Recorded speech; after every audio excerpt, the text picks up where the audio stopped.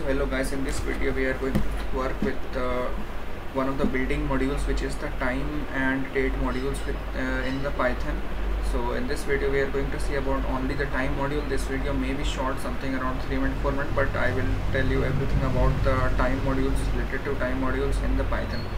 So let's get started. So get into your ID. So here you can see I am in my PyCharm ID. Now let's see how we can work with this. So working with time and date. So now since this is a building module, so you simply have to write import and time. Now first we are, as I've already told, dealing with the time module, so I will import the time and import the time. Okay, then define a keyword is equals to time dot time. Now here the first time, this time is a keyword and this time is a method, that is, or you can say function.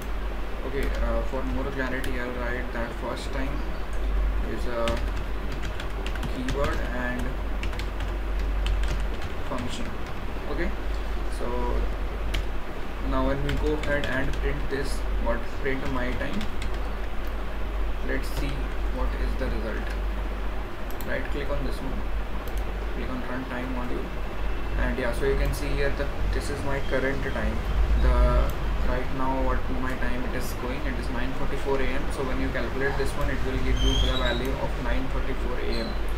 Okay, now moving on to the getting the exact time, how we can get the exact time. So for that what we'll do is we'll use the ctime function. Okay, so time equals to time dot ctime. Now here this ctime is the keyword. Okay, and this ctime is a function. Again the same thing will be repeated. Control. Okay, now this both are the same thing. This again it is a keyword and this is again a function. So the thing is that let's just go ahead and execute this one too. So print ctime. Let's see what is the result out here. Click on right click on this, click on run module. So yeah, so you can see this here, this is the today, it is Sunday 1st November. Then it is the time, it is the writing 9:45 and 2020.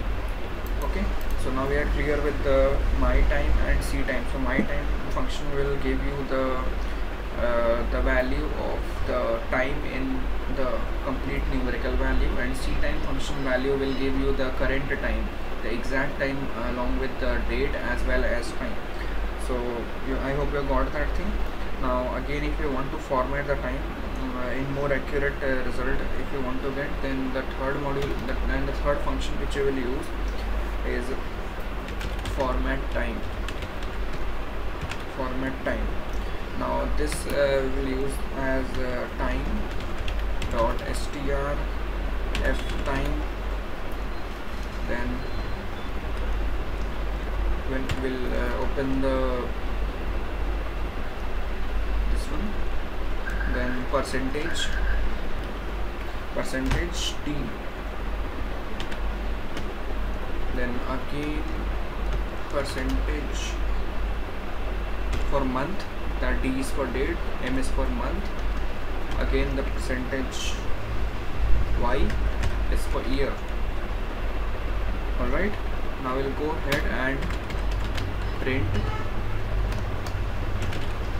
format time. Let's see what we get the result as. So you can see this here, it is, I've already write the sequence here, it is date, month and year. So this is date, month and year. Alright, so this was the concept about the format time. Now format time is more also useful, it's also kind of useful when it wants to print the time as well, not only the date. As you can see here in the first case we have printed only the date, but it is also useful for printing of time. So let's see how we can do that. To format time, let us assign the keyword as ft time for format and time, and now this equals to time dot str f time. Already told you.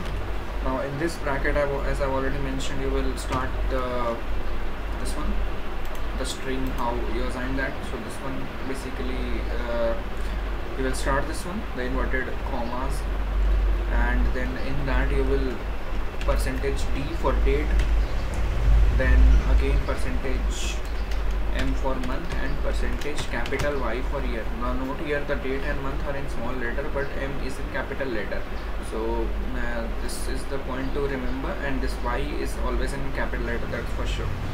And then why we kept in capital letter, so that we can get the full date 2020, and if we keep it in small letter, then we will only get 01120.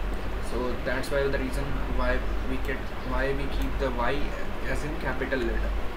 Alright, now this is done. Now we are going with the time. So for time we'll write percentage H for hour, then percentage M, capital M for minutes, and percentage S, capital S for second. Now remember, time is all the three are in capitals, and in the date sections the date and the month is in small and year is in capital. So now let's just go ahead and print this one, F time. Alright, so let's see what is the result, but I should rather comment all these before printing with this one, so that it does not give any execution error. Okay, so we are basically focusing on this one. Let's see what is the result. Right click on this, click on run module. So yeah, so you can see here that this is 0112020. Okay, I would have given the gap in between.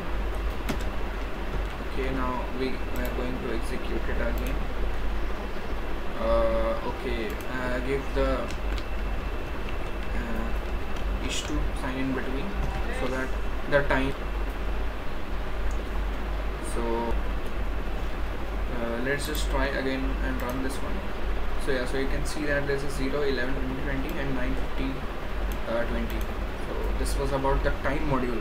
In the next video I'll deal with the date time module. I'll put that in the I button as well.